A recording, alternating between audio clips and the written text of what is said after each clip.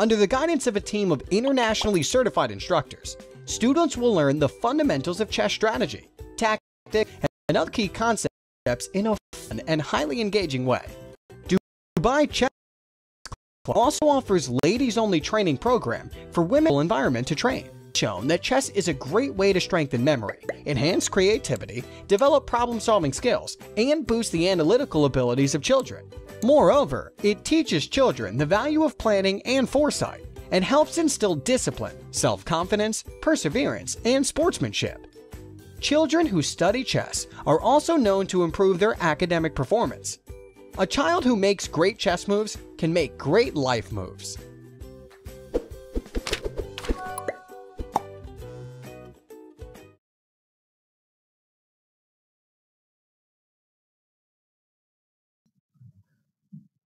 Hello, everyone. Welcome back once again.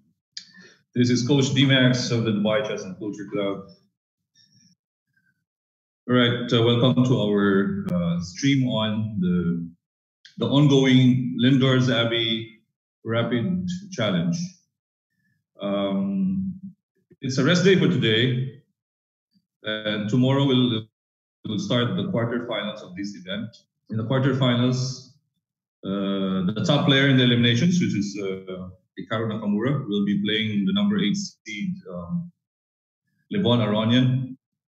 Number 2, after the eliminations, Sergei Karyakin will be playing Daniil Dubov. And then Yu Yang Yi will be playing Ding Liren. And the most exciting match for tomorrow will be Wesley So against the world champion Magnus Carlsen. All right. The tournament is 15 minutes plus 10 seconds increment. This is the second leg, by the way, of this Magnus Carlsen Chess Tour, where you have a prize fan of $1 million US. In the first event, Magnus Carlsen Invitational, it was won by Magnus Carlsen himself. So this is the second event in the chess tour. So tomorrow will be exciting, quarterfinals. And here are our games by our quarterfinalists. Let's check the games. Let's start with the number 1 in the eliminations with 7.5 out of 11, Hikaru Nakamura of the USA. Okay, this game, the first game, his opponent here was the youngest of the group, Alireza Firuza, and Nakamura is playing white. All right, let's get to it. So Naka played d4. By the way, we are simulcast live again on Facebook, Twitter, and YouTube, and you follow us at Dubai Chess on Instagram. Okay, let's go to the game. We have knight f3, d5, e3, e6, b3, bishop e2, castles, and bishop d3. Okay, this is a 19th century setup by Nakamura. Okay, the players in the 19th century, this is the Coley-Zukertort line. Okay, you have Coley, you have Zukertort last time, right? The contemporaries in chess. You had the Capablancas last time, the Steins in the 19th century. Okay, so b6 was played by Firuza. It's nice to have this bishop here. That knight jumps to e5 later on with a potential f4.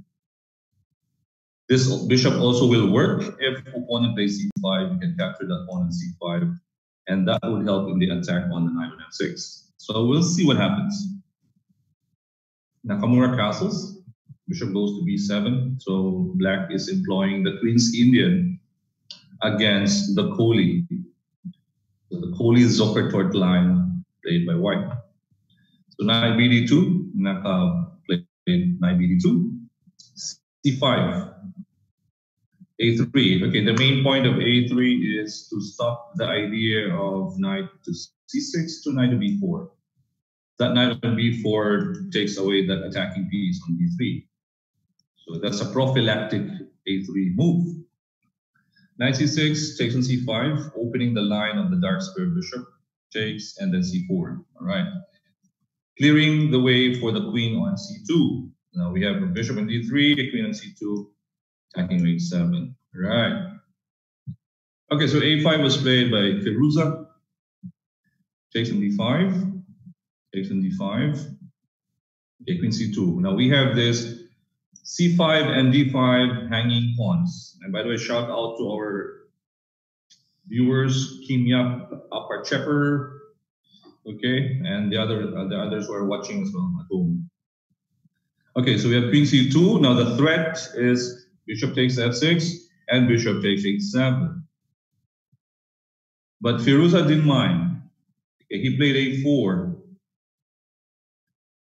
The main problem with this bishop is that it is an overworked piece because it's protecting f6. At the same time, it's also protecting c5. Okay, so a4, rook ad1, centralizing the rook. At the same time, moving away from threat. When you capture that knight on f6, the rook now is not on a1. Okay, takes and b3 takes. Of course, c4 is not possible here because rook d1 is there. There's a pin on the queen. So that fork is not available. Black played queen b6, and now comes the idea bishop takes f6. Removal of the guard, removing the defender of the h7 pawn. Bishop, okay, pawn took on f6. If bishop, for example, takes, white has knight takes c5, but he can also capture this one first. And then after that one, only then he would take up c5. So taking 2 pawns. So black went for takes on f6 with the pawn. Takes, king h8. Now black relies on this pawn c and this rook on a3, but Nakamura now has a strong attack on the king with knight h4. And the hidden threat here is this queen e2 to queen h5. Another way is also f4, rook f3, rook h3. But which one will Nakamura choose? Opponent played knight e5. Okay, he went for knight f5. Of course, you cannot take this bishop here. That's not knight takes e7. This forward attack. Okay. Firuza went for rook takes a3, rook, queen, attacking the knight, but not knight. It's not needed. Nakamura just needs the queen, the bishop, and the knight. He went for queen e2. Okay, if for example you take that bishop, okay, in the game rook a4 was played. Now, if black captures the bishop, what happens here? We have queen h5 check. After king g8, queen h6. The mate on g7 is unstoppable. The unstoppable mate on the g7 weak point. Okay, so after that, Firuza went for rook a4. He cannot also capture the b3 knight. And now queen h5. Bishop comes to g6 and queen h7 mate. All right, a shout out to Mira watching as well. Okay, rook to a8, for example. Here, black already resigned. Why did he resign? Of course, there's bishop to b6, g6, sorry, king to g8, queen h7, and then queen h8 mate. Right? So the mate is unstoppable.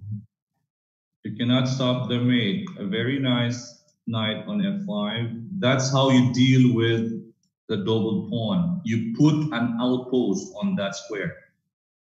And that knight on f5 cannot be driven away because there's no e pawn and there's no g pawn. Once there's a double pawn, try to find an outpost on that file, right?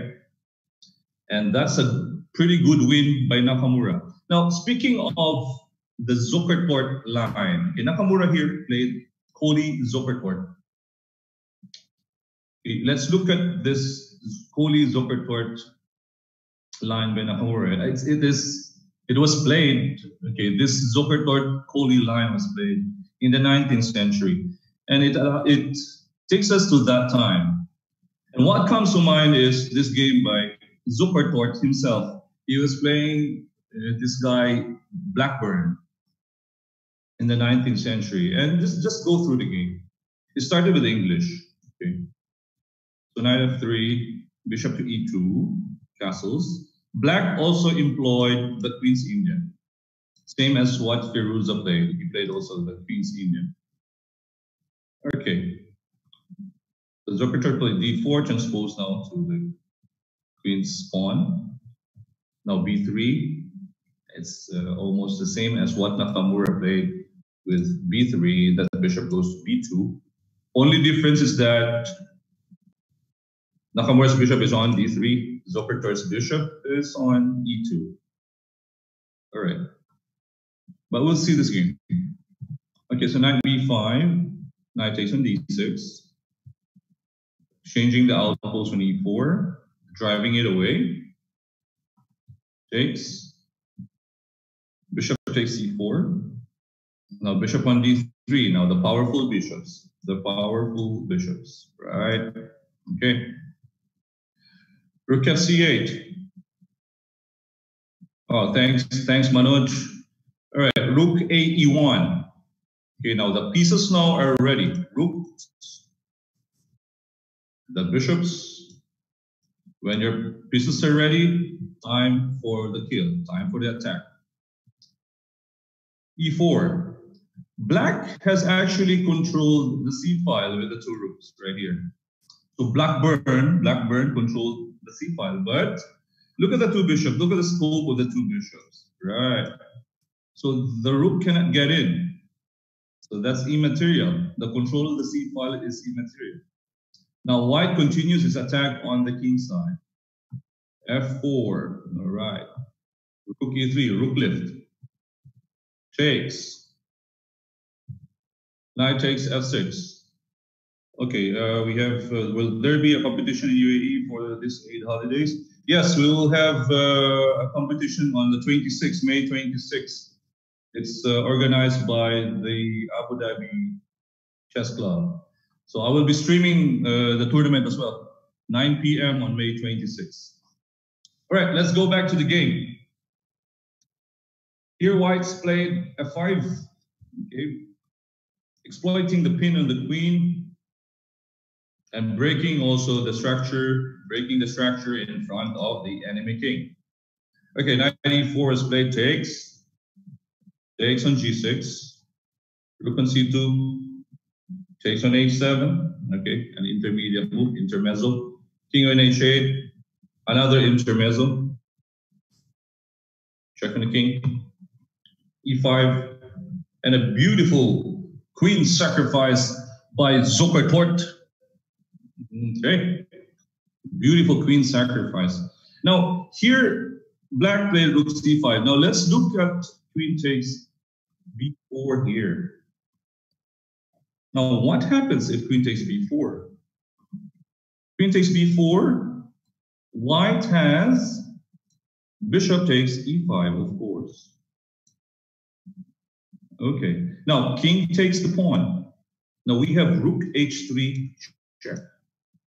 In chess we have three. We have the number 3. 3 is a mate. So any 3 pieces can deliver a checkmate.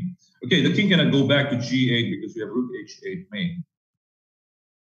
Okay, so king goes to g6. We have rook f6 check. The coordination of the 3 pieces. Now king goes to g5. We have rook g3 check. King cannot go h4. If king h4, rook h6 is already a mate. And the king goes to h5, rook f5, check.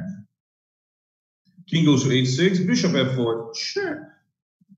All right, nice harmony of the 2 rooks and the bishop. And the king is checkmated because there are no pawns in front of the king. The game is over. All right, and if you look at the side of this board, the pieces are wrongly placed on the queen side. And we have a lonely king on the king side. Okay, this was a beautiful game by Johann Zukertort. This game, I was reminded of this game because of the Nakamura game when he played Kohli Zukertort. Right? So that's again the role of the classics. Okay, so Nakamura again will be playing his number one with 7.5. Now Nakamura will be playing Levon Aronian in the quarterfinals tomorrow. And speaking of Levon Aronian, let's look at how he played in this tournament. Okay, Levon Aronian in this game played Alireza Firouzja once again, and he employed the same thing. He also played the Kohli Zopertort line following Hikaru. So he followed Hikaru's game.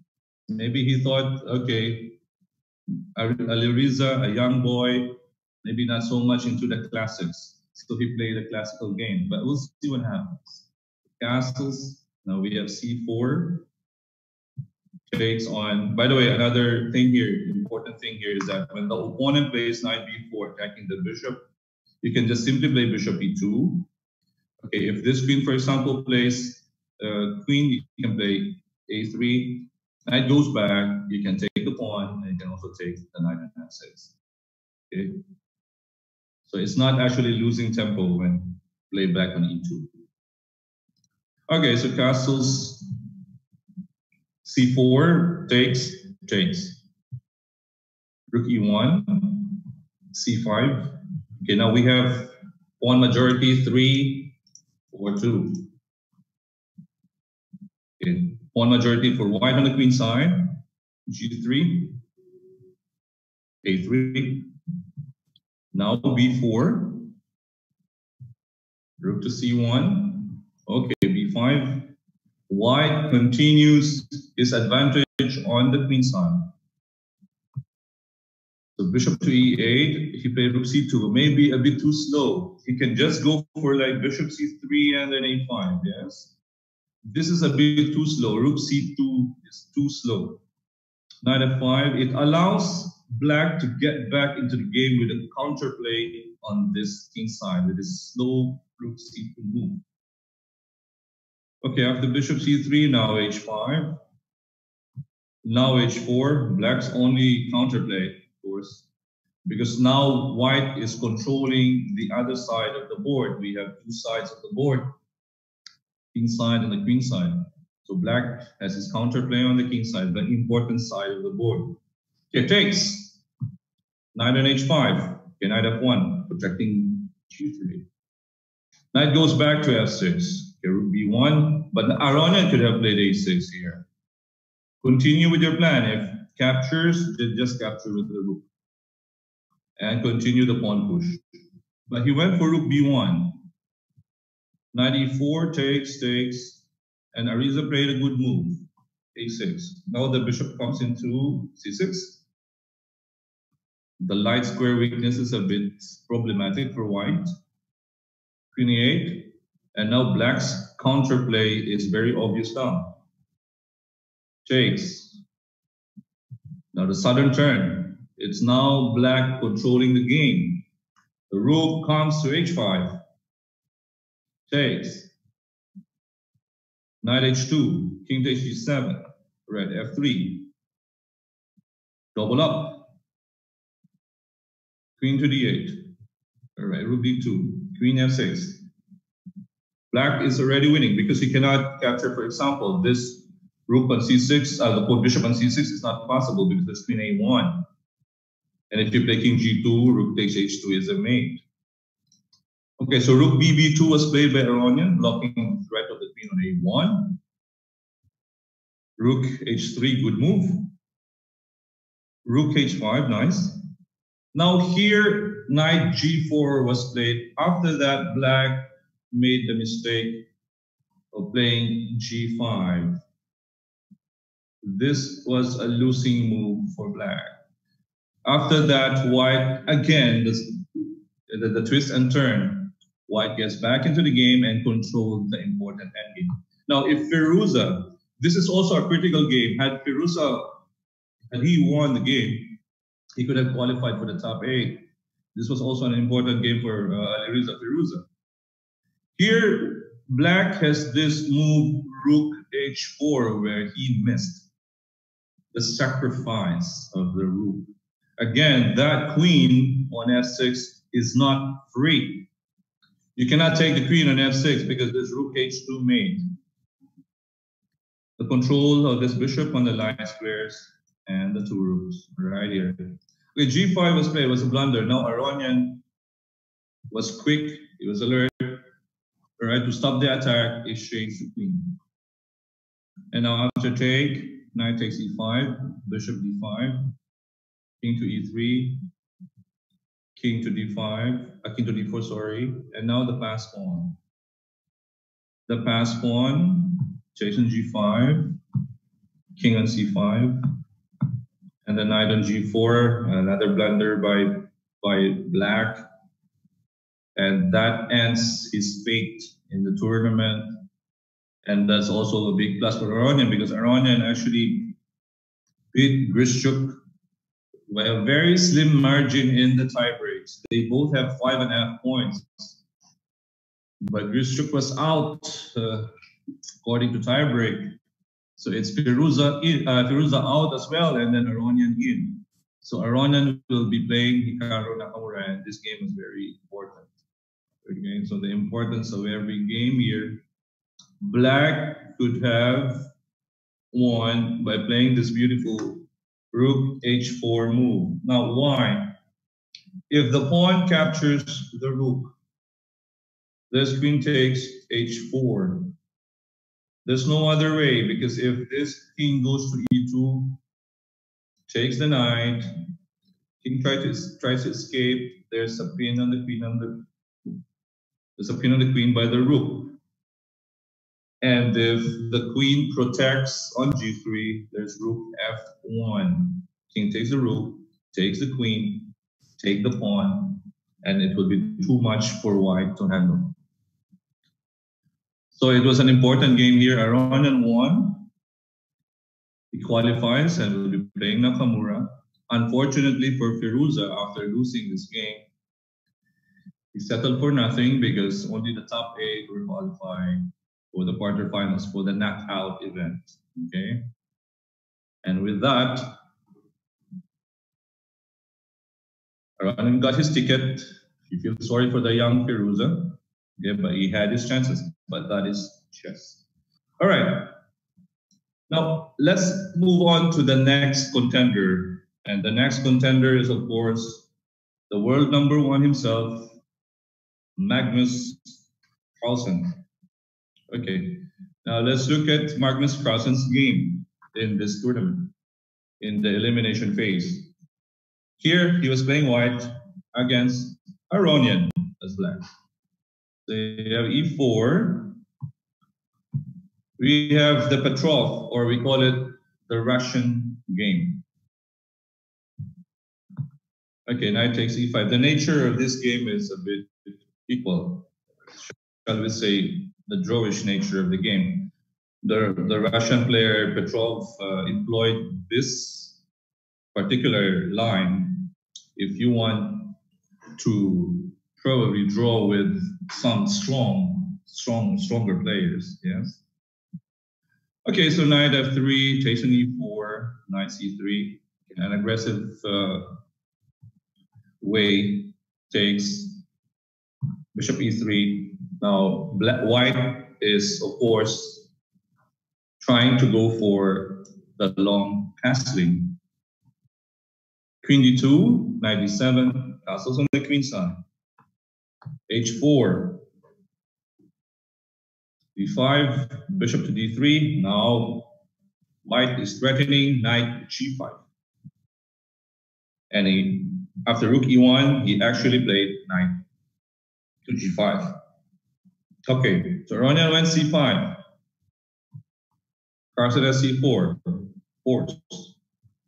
He went for h6, and Carlsen didn't mind. He took the pawn on d5, and he sacrificed that knight on g5. Okay, question is, why? Black played c4 first. He wants to take away that bishop. Because that bishop is potentially threatening h7 check. Took on c4, then black took the knight on g5. Now we have knight e4. But then again, white has queen d1. Now you're threatening queen h5 and queen h8 mate.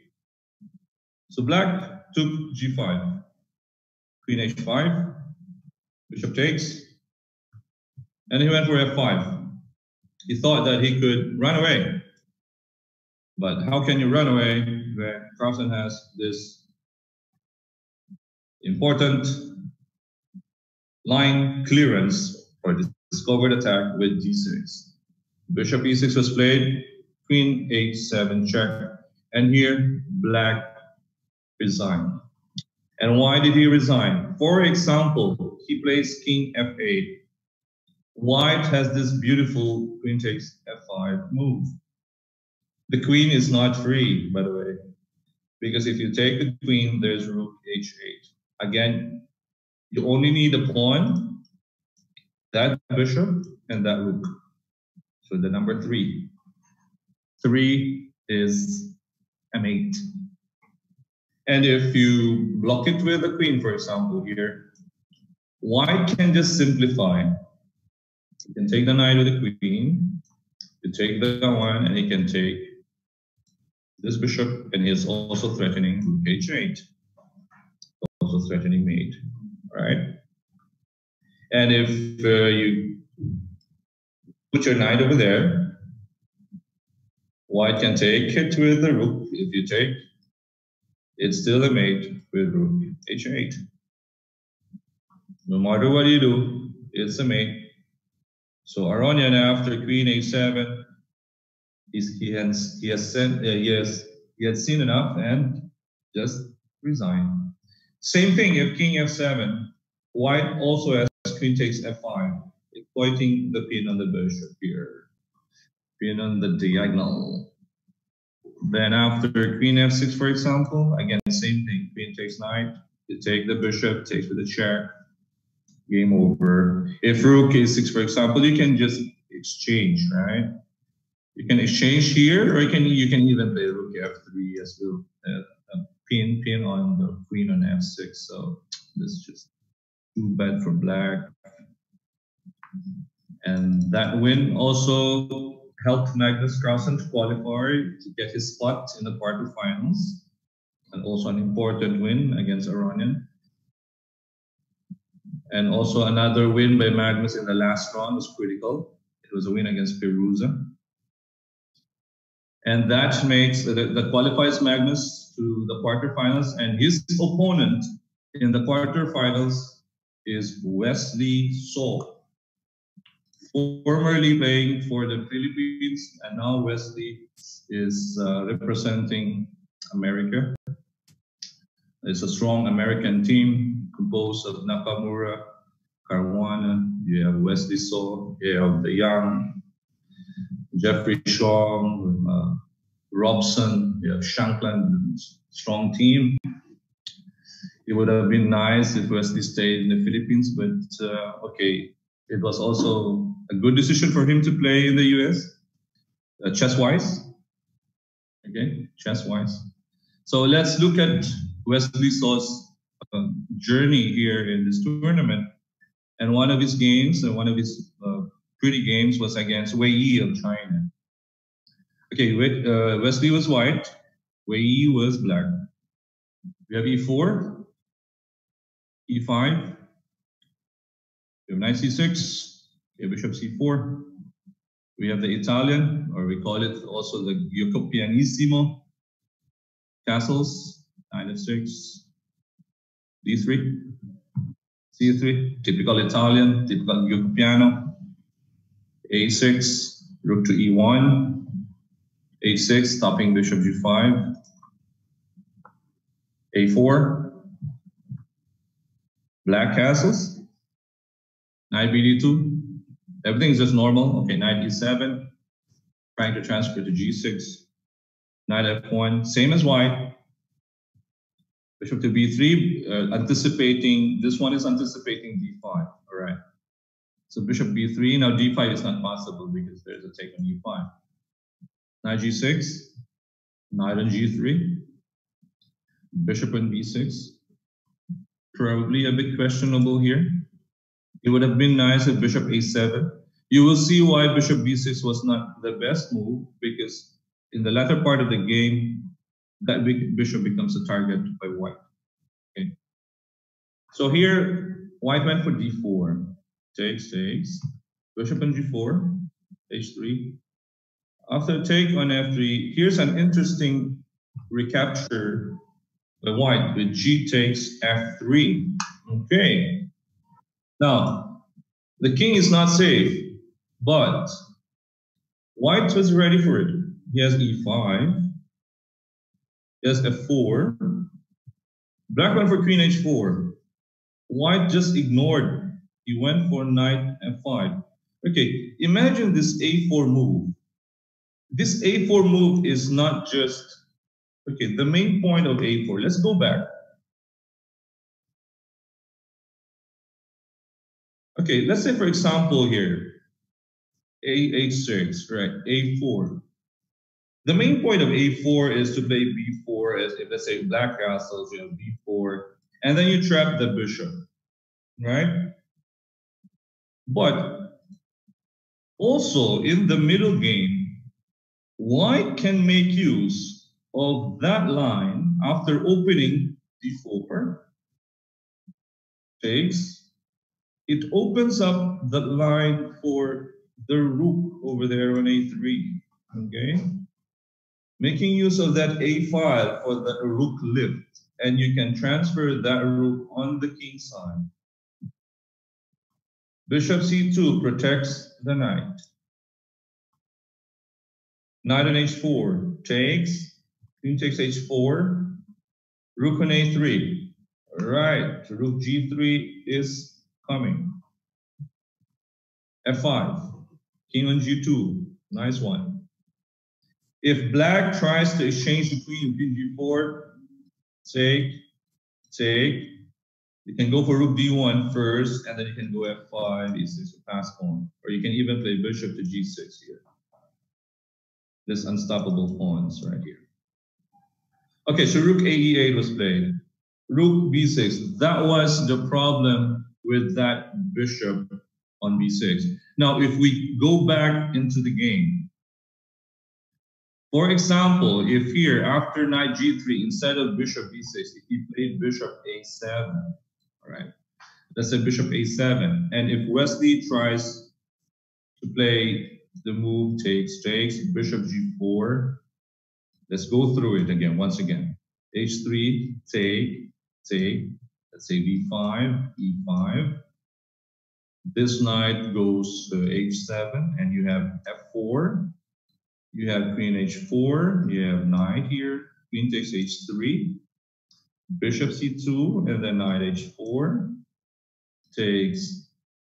And if you play rook a3, for example, let's say f5, king g2, and then rook ae8.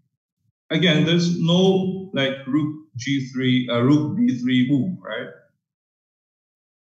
But in this one, there's rook b3. Now, black has to get back to d8. Queen on h5. Knight on f6. Queen takes f5. Knight e4. Queen g6. It took on d4. Nice sacrifice by white on the knight. Rook to g3. Threatening g7. Well, Wesley could have just captured the pawn here as well.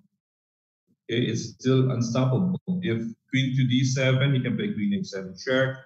King f7, there's bishop g6. Let's say king to e6, bishop takes e8, rook takes e8, queen g6 check, right? King has to go d5, and then just bishop e3. He could have gone for that one. But Wesley went for rook g3 here. Queen d7, takes on a6, which is a mistake. Again, takes on e4, bishop or queen. Rook f7, now bishop to b3 pin. Here with queen takes h6, black could have survived with rook takes e5. Probably he was worried that there is bishop e3 check, but there's rook d5. He could have survived. But he went for rook f7. I mean, that's human, or with the time as well. So bishop e3, check, queen h4. Okay, just gaining time, queen h5. Rook to g6, queen h8 back, take the rook, and bishop e6. Here, black resigned. And why did he resign? For example, here, queen goes to d8. White can just simply play queen check, right? Queen check. And if, let's say, king goes to e8, there's bishop f7. If king goes to d6, there's rook d6. You take the rook, and it's a mate. And also, that's an extra piece after bishop e6. You cannot also go for like queen d6. Because for that one, okay, white can just play, let's say, bishop e3. You cannot take this one because rook takes g7 is already made. Takes on e6, queen g8, queen f5, queen f7, queen here, rook g5, sorry, rook g5. King takes on f4, takes, rook f5, and then f5 is made. Okay, so look at that. Bishop e3 wins one piece of a strong attack by Wesley, but using this one. Look at this. The helpful a4 move. Look at this a4 move, the helpful a4 move. The rook cliff later on with the rook. Okay, making use of the a file for your rook. So that's also a very instructive game by Wesley. He knows that his king will not be safe. It's an open king, but the rook comes to the rescue. The rook not only defends the king, but it also attacks the enemy king. So it's a multi-dimensional move, a multi-purpose move, rook a3. So that's probably another important strategic play when you play a4. Okay, so you can transfer that rook on that side of the board. Rook on g3, right? Then after that, an easy win for Wesley. Okay, so with this, Wesley again will be playing Magnus Carlsen tomorrow in the quarterfinals. Right? Now, the next quarterfinalist is Daniil Dubov of Russia, another strong young player. And how strong is Dubov?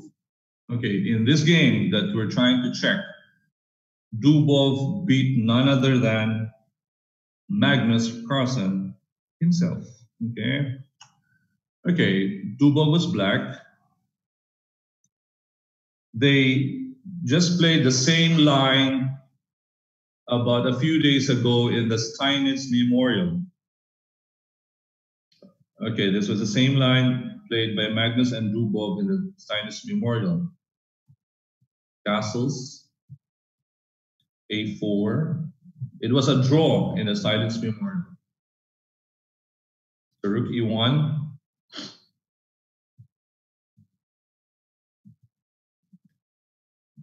Knight to c5. h6. g4. I don't like g4 here, but that's Magnus Carlsen. I also played this line as white against Kashlinskaya, one of the strong women players in Europe. I also played this as white, but I don't like g4 here. Main plan could be f3 here for white. Put that bishop on e3 back, and then put that bishop on f2. If, for example, queen to b6, that bishop goes back to e3, and bishop f2. All right, and this pawn pushes to f4. Let's say g6, and you have f4. This was much better than what happened in the game. Okay, so g4 was played by Magnus. Dubov went for queen b6, rook d1. This pawn on b2 is actually not free, because this rook b1 is a poison pawn. Queen a3, rook a1, Queen b4, rook to b1. Queen on c4, you have bishop f1. And if you take the knight upon this take knight, take this one, take queen, take. If you play rook to e4, just c3. Because if you play c5, there's f3. There's also a counterplay on the rook. So that's a long line, poison pawn on b2. Okay, so bishop d7 was played. b3, bishop on g3, king h2, f3, queen f2, h5, nice move. And Carlsen missed this move. Very good move by Dubov, h4. Takes, knight h5. Now threatening bishop e5. You cannot play f4 here, right? If you play f4, this knight takes f4. You cannot take the knight with bishop e5. So knight c e2 played by Magnus, d5, nice. Takes. Rook d8, rook takes d1, queen on c7. Magnus' pieces are very passive. Dubov is just threatening on all fronts. Now knight takes f4 is coming. Magnus had to play knight g1, another passive square to the knight. Knight e4, white is just playing for survival here. Bishop f5. Look at the coordination of black's pieces. Knight, the rook, the bishop, this bishop, right? So the targets. Yeah, so bishop f3, okay, maybe not rook e7, maybe queen b8, possible. Went for rook e7, queen c1, queen b6, takes, knight f3, knight on c3, takes one pawn, black is one pawn up, knight e2. Magnus was okay. He could play here probably knight g3 and take that pawn on h5. But shockingly, Magnus played bishop f2. A shocking move by the world champion, losing a piece on e2, right? So it could have been maybe he was running low on time and he played a pre-move. He wasn't probably expecting that bishop move. He probably was expecting maybe king g7 and protect the pawn in g6, all right? So he was looking for bishop f2 now, and then king g6. That was he was thinking. But Dubov played knight c3 here, and then Magnus pre-moved with bishop f2. The knight on e2 is lost. Okay, that's another important factor in online chess. There's pre-move, okay?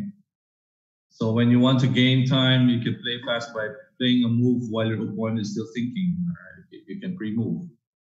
But the problem is, this is a very bad pre-move. And that knight is just dead on e2. And that game. And this game qualifies Dubov in the quarterfinals. And in the quarterfinals, Dubov will be playing Sergei Karyakin. Karyakin is a former challenger to the World Championship. He lost to Magnus Carlsen with that famous queen h6 sacrifice by Magnus. Okay, let's look at Sergei Karyakin in one of his games in this tournament. Let's check out. We have e4. Knight to f3.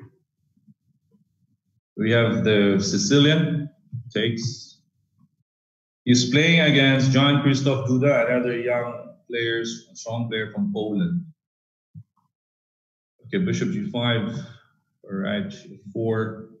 We have the poison pawn of the Sicilian Nadorf, right, the poison pawn variation of the Sicilian Nadorf. Right, black is brave, right? He was so brave, he took the pawn, he took the poison pawn.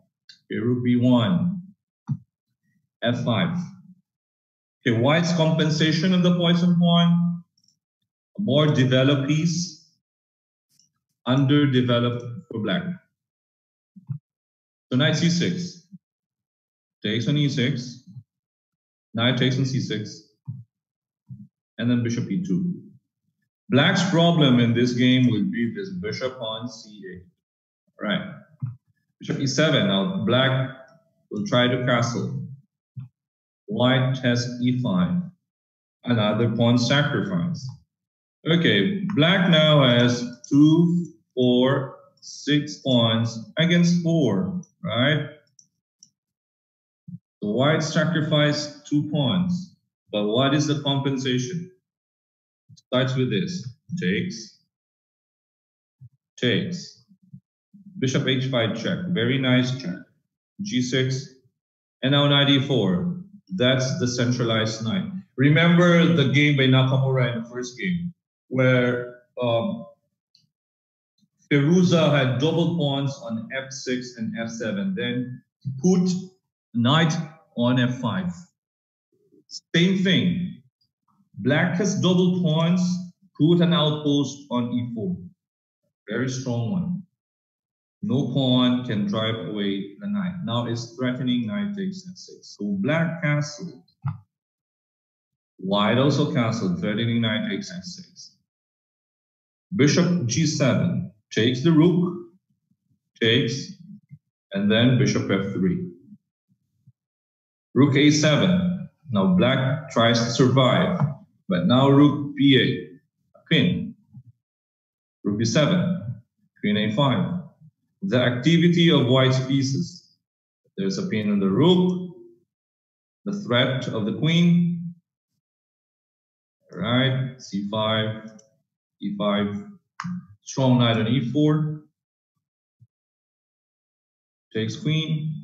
All right, bishop g4, threatening rook takes c8, takes, and then fork on e6. So king f7, rook takes c8. What else can black do here? If king f8, this bishop takes e6, there's a pin. This is what we call a zugzwang position. Any move to be played by black already is a losing move. So that was a very nice positional sacrifice. First was the b2 pawn, the poison pawn, and the clearance sacrifice with e5, so that the knight can jump on an important e4 square, the strong knight over there. That strong knight. Main problem for black, that bishop on c8. So after king f7 takes, although it's not so easy from here, black tries to fight. But what I like here is Karyakin's handling of the endgame. Okay, how to take advantage of the extra piece.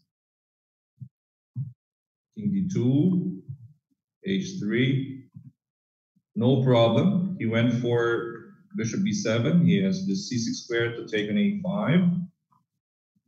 If, for example, you take this pawn here, he has knight a7. He will go for knight c6 and this one. This is a bit slow. These 2 pawns are a bit slow. Okay. So bishop c5, king c4, g4, knight. King goes to the pawn on h3, but white is ready. Takes, no problem. He has the bishop. White has seen enough, yes? a5, no problem. Wow. Bishop a7. Okay, you cannot push this pawn. You play h3. There's knight d4, blocking the bishop. You play h2, bishop takes e4. Unstoppable pawn. So bishop a7 first, no problem. Takes, then knight e2, king d5, and then c4. g3 takes the pawn, and then c5, unstoppable fast pawn. But then again, the two important sacrifice in the game by Sergei Karyakin, the former challenger in the World Championship. One was sacrificing the pawn b2. The next one was this clearance sacrifice on e5. And the big problem for black is that bishop on c8. He loses the bishop, and then he loses the game.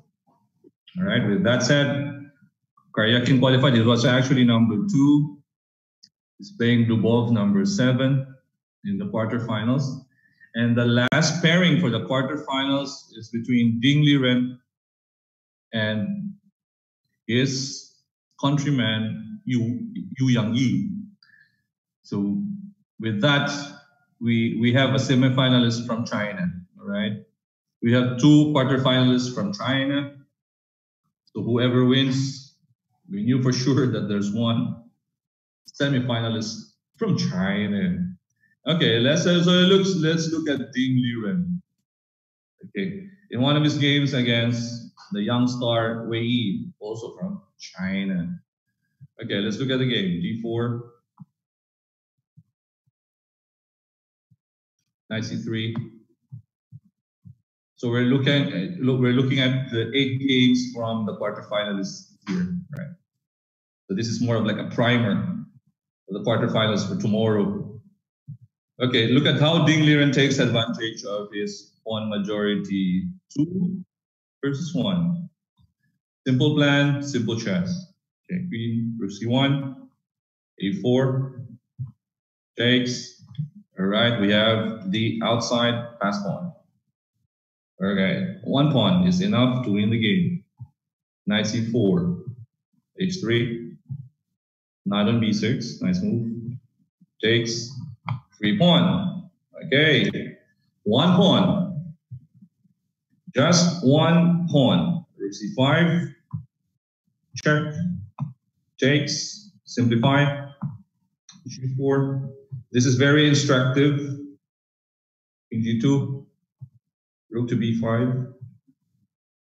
h4.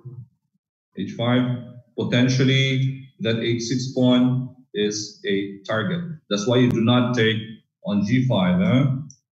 You visualize in the end, okay, I will target that pawn on e6. King, the king will help. Okay. Push. King will help. Then rook. Push. Now rook b8 coming. King. King. Blocking it. King. King. The king goes to c6. And the rook to b8 is coming. If black stops it with rook d7, for example, there's rook b7. You take, that king goes to b7, the game is over.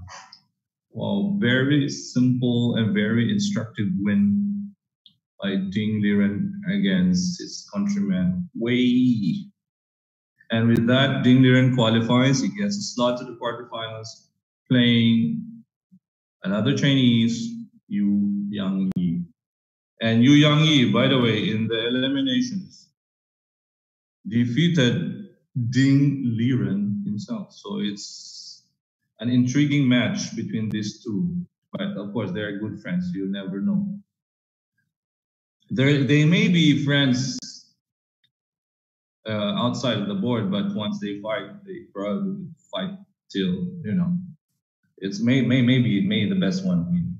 May the best man win. Okay, so this is the last game. Yu Yangyi against Ding Liren. Yu Yangyi white. So we have the Grunfeld. Takes. E4. One of the most aggressive lines in the Grunfeld. E6. Knight G5. Knight takes on E6. Takes. Bishop E3. White has a potential H4, H5 threat. Takes, okay, H4, castles. Knight E4. D5. Takes the bishop, takes the knight. that d6 pawn is going to be a target, but there's also rook takes f2 and d2, so you got to be careful. White played g3, bishop h3. Okay, centralizing the rook. King b1 takes f4. Now the knight on d6 should be coming now. Takes. Rook c8. White tries to simplify. This is a mistake by Ding Liren against Liu Yangyi. Here, Ding Liren could have played knight c2, probably better for black, right? What's the point? Okay, let's say rook takes f8, for example, and then rook takes f8. And you want to go rook, let's say e7, okay? There's a3. Because if you take this pawn, this knight takes a3 and then b2. So you really cannot go there. And if you play rook e2, a3 is a very strong move. Oops. Take. If you play king a1, king c1, the bishop just goes d4, and b2 is also coming. But Ding Liren did not play that one. He went for takes. He went for a3 first. The main difference is that after knight c2, there's rook e5. Wow. Now you may ask the question, what happens if earlier a3 right here, and then after knight c2, takes, what happens if rook e5? You cannot play rook e5 now because this bishop takes e5, takes, and there's just knight e3, take the pawn. You cannot move the bishop because this made on f1, yes.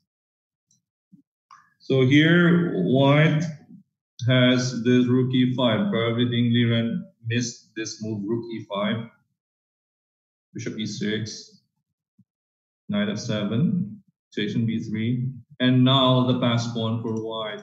The two strong connected pass pawns. King b4, knight to d8, unstoppable pawns, takes, and then d6, bishop d5, bishop c6, king d5. How can you stop e6, e7? Unstoppable, right? King goes f8, e6, e7, and that wins for white. And that gives a slot for Yu Yangyi in the quarterfinals, playing against his countryman Ding Liren. Also probably an exciting match between the two Chinese. That means one Chinese will qualify for the semifinals. So again, the matches for tomorrow, don't forget, Nakamura will be playing Aronian.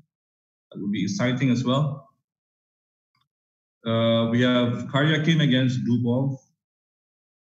We have Ding Liren against Liu Yangyi, and another match will be Wesley So against Magnus Carlsen. So that's the quarterfinals for the Lindores Abbey Rapid Challenge. This is the second leg of the Magnus Carlsen Chess Tour, where you have a prize fund of $1 million US. Imagine chess is surviving in this pandemic, right? There's money in chess nowadays. You cannot really play any other games except this game that we have. It's good that we have chess. We cannot play football. We cannot play basketball.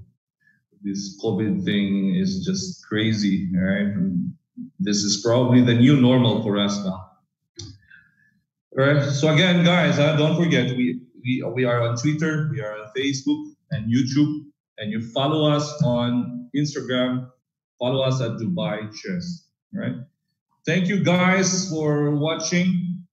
And another announcement: on May 26th, there will be this Eid tournament organized by the Abu Dhabi Chess and Culture Club. May 26th at 9 p.m. Dubai time. I will be streaming the games over there as well. Okay, I will see you then. Stay home, stay safe, play chess. This is Coach D-Max signing off. Bye, everyone.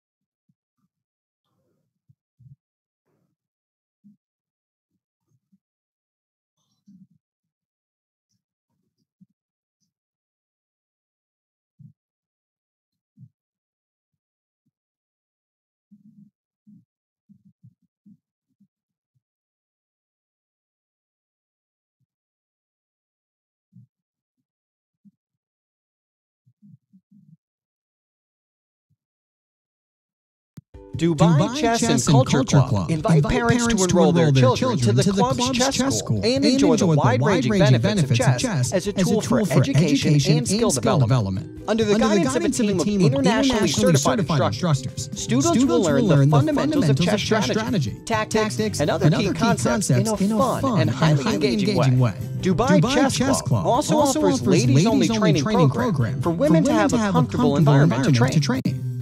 Studies have shown that chess is a great way to strengthen memory, enhance creativity, develop problem-solving skills, and boost the analytical abilities of children.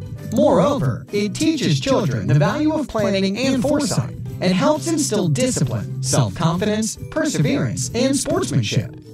Children who study chess are also known to improve their academic performance. A child who makes great chess moves can make great life moves.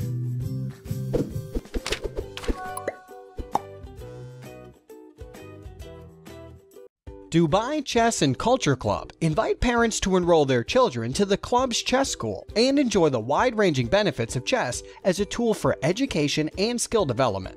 Under the guidance of a team of internationally certified instructors, students will learn the fundamentals of chess strategy, tactics, and other key concepts in a fun and highly engaging way. Dubai Chess Club also offers ladies-only training program for women to have a comfortable environment to train. Studies have shown that chess is a great way to strengthen memory, enhance creativity, develop problem-solving skills, and boost the analytical abilities of children. Moreover, it teaches children the value of planning and foresight, and helps instill discipline, self-confidence, perseverance, and sportsmanship. Children who study chess are also known to improve their academic performance. A child who makes great chess moves can make great life moves.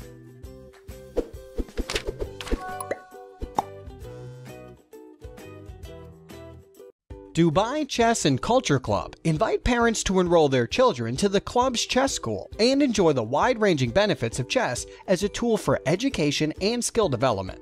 Under the guidance of a team of internationally certified instructors, students will learn the fundamentals of chess strategy, tactics, and other key concepts in a fun and highly engaging way. Dubai Chess Club also offers ladies-only training program for women to have a comfortable environment to train. Studies have shown that chess is a great way to strengthen memory, enhance creativity, develop problem-solving skills, and boost the analytical abilities of children. Moreover, it teaches children the value of planning and foresight, and helps instill discipline, self-confidence, perseverance, and sportsmanship. Children who study chess are also known to improve their academic performance. A child who makes great chess moves can make great life moves.